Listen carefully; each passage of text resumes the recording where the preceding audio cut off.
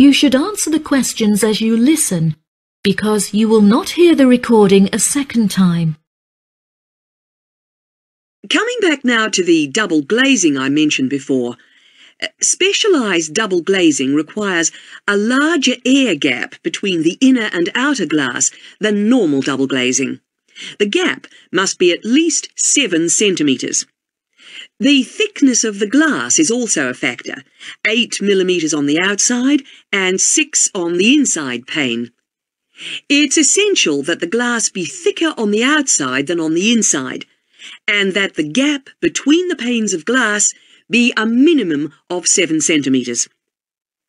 Obviously, the noise factor will have to be taken into consideration with the layout of the houses.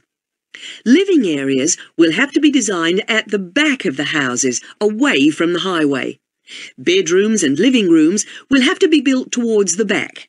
And for those houses closest to the highway, 2 layers of plasterboard will be needed for the interior bedroom walls. Those rooms constructed at the front of the houses should be garages, laundries, kitchens, bathrooms and dining rooms.